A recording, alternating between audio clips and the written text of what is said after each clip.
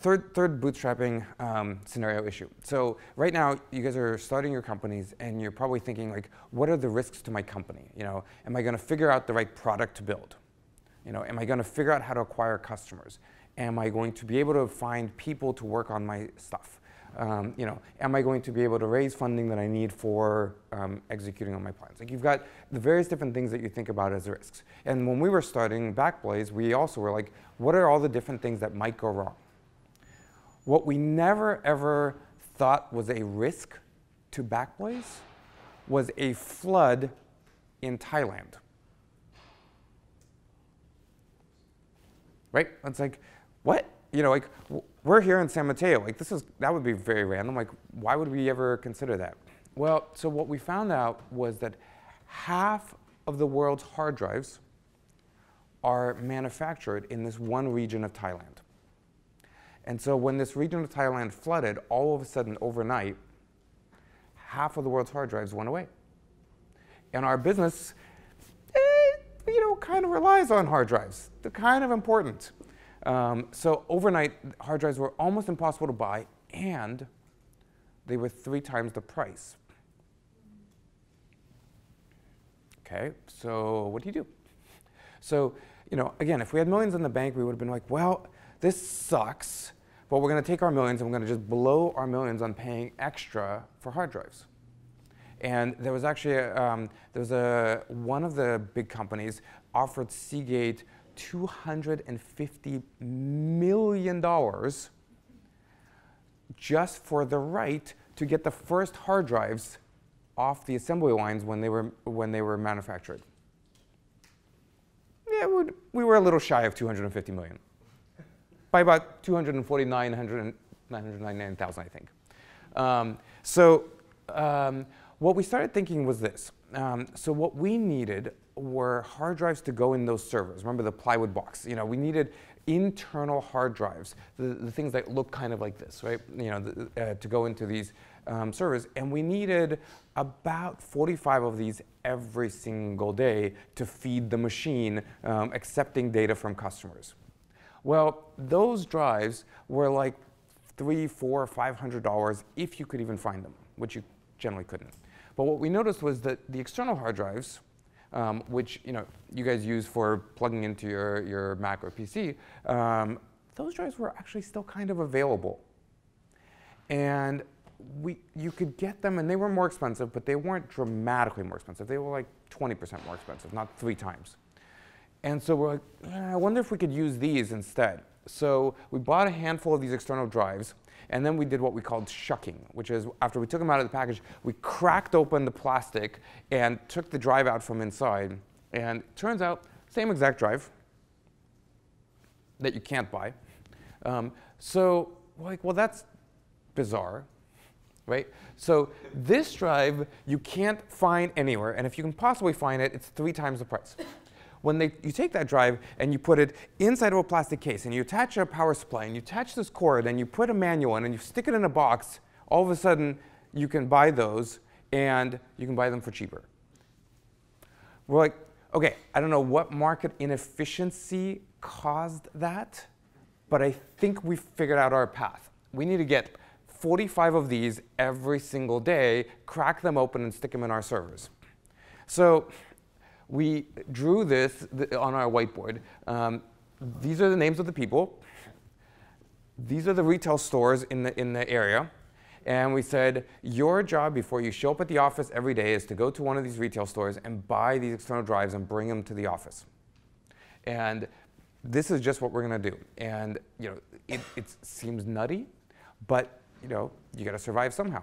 So people would drive to the various different stores and do this. One of our guys, actually, this is the path he took. And those are all the stores he stopped at around the Bay Area just to collect drives that we would then crack open and put into servers. I think he drove like 200 miles in one day to do this. So that worked for a little while, but then we had this little problem, which was the stores started saying limit 2 per person. And we're like, okay, so we've got 12 people, 2 per person, 24, we need 45, we've got a problem. So what we then started doing was coming up with other solutions. One of which was to get friends, family, and even customers involved. So we wrote on our blog that we are looking for people to go and buy us hard drives. And if you can go to the store and successfully buy hard drives and give them to us, we will pay you back for the cost of the drive, plus $5 for every single drive that you bring us. So you get a $5 bounty if you can help us. And so we had friends, family, coworkers, customers going to stores, buying drives, and either driving them here or shipping them to us in order for us to keep the wheels on the bus and going. And so this is a picture of, this is a friend of mine, Vladik. This is Christmas Day. I've arrived here with an SUV. All those boxes are full of drives that he has managed to buy from various different places. And I showed up on Christmas Day with an SUV just so we could bring them all to the data center and rack more servers.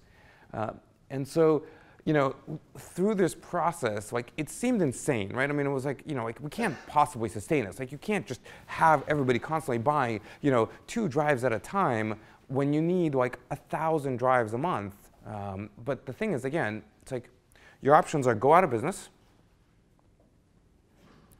raise prices on customers, which sucks, stop offering unlimited storage, which sucks, stop accepting new customers, sucks, or, you know, continue offering the same $5 unlimited backup service to all your customers, and quietly in the background run as fast as you can and buy lots and lots of drives. So we bought literally thousands of drives like this. Oh, let me finish.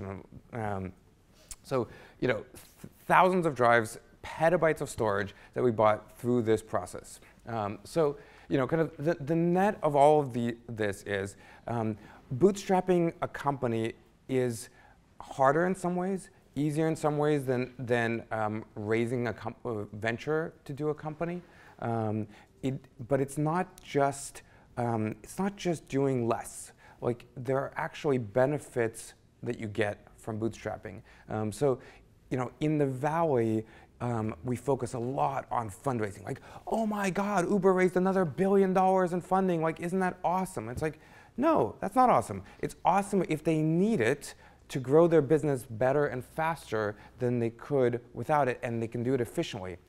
A lot of companies raise funding and then it's blown, and they would have been better off if they had spent the money, spent the time and energy focused on growing their business instead of on raising the funding. So, kind of be unconventional around your thinking if you're going to bootstrap. Don't necessarily say, you know, the best path is to raise funding. It may or may not be. And don't try necessarily to compete against other people who've raised funding in the same way that they are doing.